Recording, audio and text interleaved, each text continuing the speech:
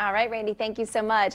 Hey, it is a hot topic right now. How does wearing a mask affect a child's speech and language development? So joining us right now with some insight are speech and language pathologists Brooke Dwyer and Bridget Hillsberg, also known as the Speech Sisters. Ladies, good morning to you. Thank you so much for joining us.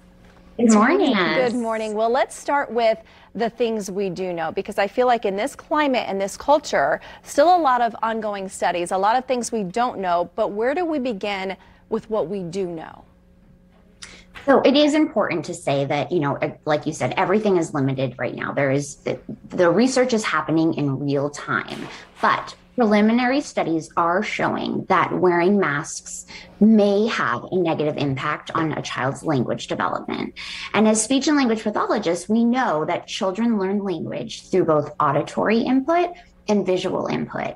So when you cover up that visual component, chances are it is going to have a negative effect. Sure, and which leads me to my next question.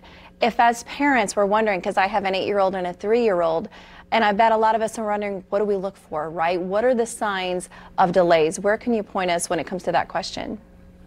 So when it comes to speech and language, you always want to look at milestones. So these are called communication milestones, and a milestone indicates usually what most children are able to do by that given age. So we're always striving to get our little ones to meet those milestones. And if a little one is not meeting the milestones, then it may be time to reach out for early intervention or for speech and language therapy for the older population. And of course, it also goes back to parents at home listening, thinking, okay, what do I do? Are those the best resources then? Simply reach out, perhaps get a consultation, an evaluation. I know as parents, we're always looking to do what is best for our kiddos, but it's not always clear where to start.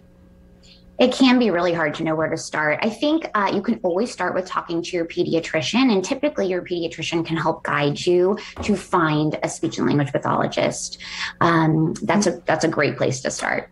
For the younger children, birth to 3 years old, many states in the United States offer free or public funded early intervention services. So that is always an option too. And then typically later on after age 3, children can get services through the school district. That sounds great. Okay, anything else that you would like to add, perhaps to ease some of these concerns with mask wearing? Obviously, it's been sort of a hot topic for quite some time right now. What would you like to leave us moving forward? When it comes to little ones, so we specialize in that early intervention, birth to 3 years old. So when you're getting these little ones babbling and into saying those first words and combining words together, there is so much that a parent can do at home. One example would be talk to your child during your everyday routines, because you're doing these things each and every day, so they are repetitive. You want to talk to your child, you want to repeat words, and you want to show items as you label them or do actions as you say that word to help build more meaning for your child. I like that. Fantastic. Wonderful advice. Brooke and Bridget, these Speech Sisters, thank you so much for joining us this morning. Thank you for all of the information.